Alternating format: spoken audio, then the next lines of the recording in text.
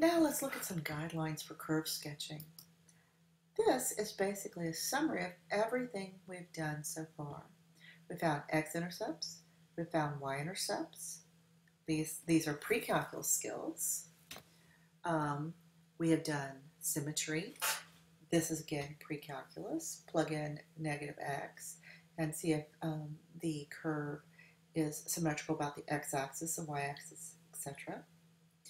The domain and range. You always need to determine what your domain is, and that gives you an idea of where you need to go with the rest of the problem. Clearly, there's no reason to look at functions of, say, x being greater than 1 if you have a circle centered at 1. Then you need to look at continuity. Where is this function continuous? Where is it discontinuous?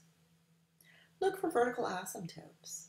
Remember, this is where, and this is more of a calculus than a lot of these. Of course, continuity, you're going to look for piecewise functions and what happens at the junction between the two functions. For vertical asymptotes, if you have a function in the numerator and a function in the denominator, the vertical asymptotes are where q is 0. You're going to look at differentiability. Are you capable of taking the derivative? So, like, the absolute value function is not differentiable at x equals 0. You're going to look for relative extrema. Okay, this is where the first derivative is 0. And you're also going to look to where the first derivative does not exist. You're going to look at concavity. Remember, this is where the second derivative is positive or the second derivative is negative. So this is concave up, this is concave down. You're going to look for points of inflection. Points of inflection are where the second derivative is 0 and the concavity goes from concave up to concave down, or where the second derivative goes from positive to negative or negative to positive. You're going to look for horizontal asymptotes. You're going to look at what happens. Here you're going to look at the limit as x goes to plus and minus infinity of your function to see if it approaches a number, if it shoots off to infinity. And then you're going to look at all infinite behavior. This is the summary from your book, but I liked the one I gave you before. Make sure you determine the domain and range of the function. Find intercepts, asymptotes, and symmetry.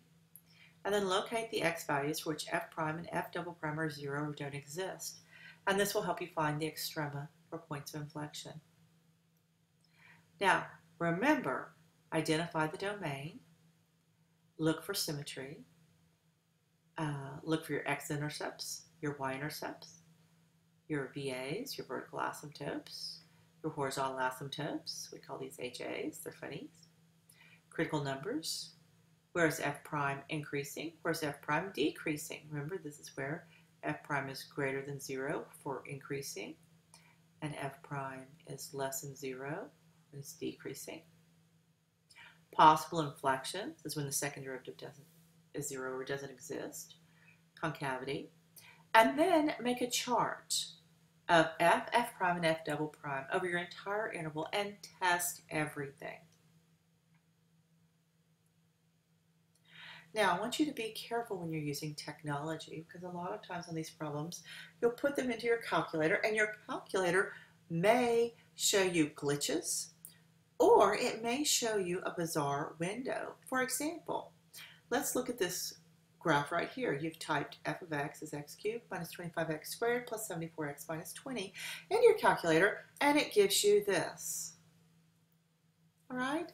You're going to think it has one maximum and 2 zeros, and you will lose most of your points because your window is too small.